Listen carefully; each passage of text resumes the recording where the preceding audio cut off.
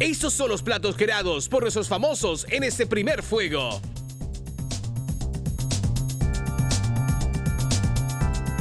Vamos con los jurados que tienen la difícil tarea, por supuesto, de decidir cuál es el equipo que pasa al siguiente reto. Así que llega el momento de la degustación, por supuesto, con una Coca-Cola que juntos sabe mejor.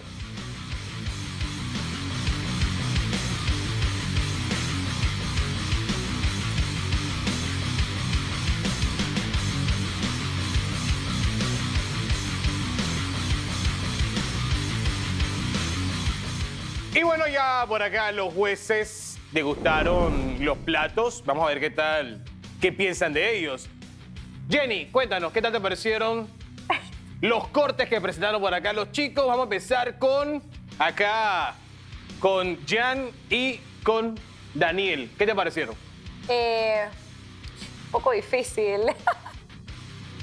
Bueno, lo que es la carne en sí, sí me hubiera gustado la entraña, la sobrecocieron. Es un corte realmente es un corte fácil de trabajar y ahí se le fue la mano. En verdad, de mi preferido, si tengo que escoger, más que la carne, es los vegetales, que esos están bien ricos, en verdad. ¿Y qué tal te pareció entonces el plato que hicieron por acá Miguel y Rony? Bueno, también estaba súper bajito de sal y en verdad lo que más me gustó fueron los patacones. ¿Fueron los patacones? Sí. Mi querido estimado Chombo Williams, ¿qué tal te pareció la ejecución, el plato que presentaron por acá Daniel y Jan? Voy a ir de acuerdo a lo que dijo la chef Jenny, que le faltó un poco más de sazón, ¿bien? Recuerden también que si están en una competencia, el tipo de corte que le van a... no el tipo del corte, sino el mismo corte que van a poner el plato, tienen que verificar que sea parejo, que no tenga más grasa que carne, como a mí me tocó. Y si la competencia tiene que enfocarse todo en parrilla, me hubiera gustado que todo se hubiera hecho en la parrilla. ¿Y qué tal te pareció el plato por acá del dúo Tiembla Tiembla? Yo puedo decir, honestamente, que le faltó la mano en temblar para que le agarraran sal a la carne. En cuanto a los términos, le pegaron bien a los términos. ¿Cuál era la salsa que tenía cada carne?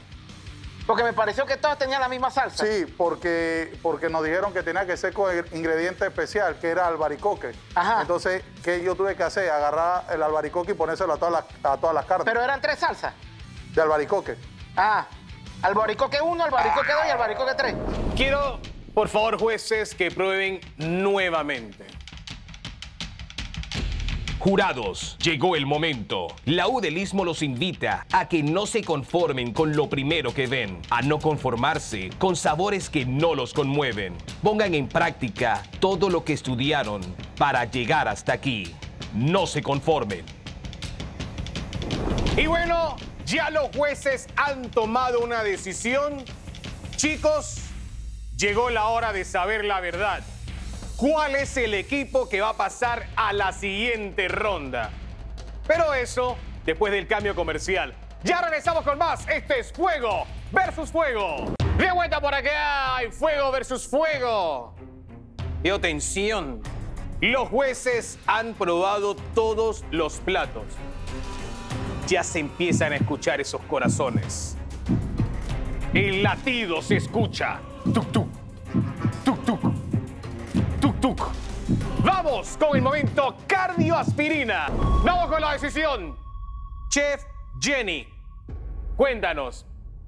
Si te invitaran a una barbacoa allá, ¿a cuál te irías?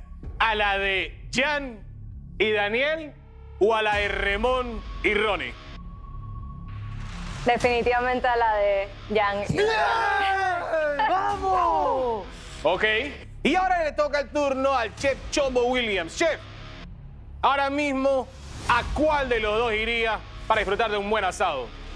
Bueno, definitivamente por mis comentarios iría con los señores acá. Y bueno, señores, de forma unánime, gana por acá Jan y Daniel. Se da el resultado, lastimosamente perdemos el partido.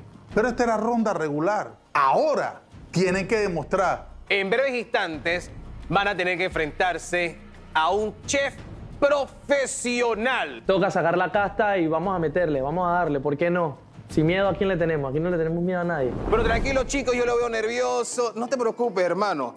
Yo le voy a dar el fuego. Le voy a dar una tarjeta Link de Global Bank con $500 para que ustedes puedan acceder a una serie de beneficios que la idea es que, tú sabes, ¿no? Equiparen entonces un poco aquí la competencia. Si te gusta el contenido de nuestro canal, dale like, suscríbete y activa la campanita de notificación. Además, déjanos tus comentarios, son importantes para nosotros.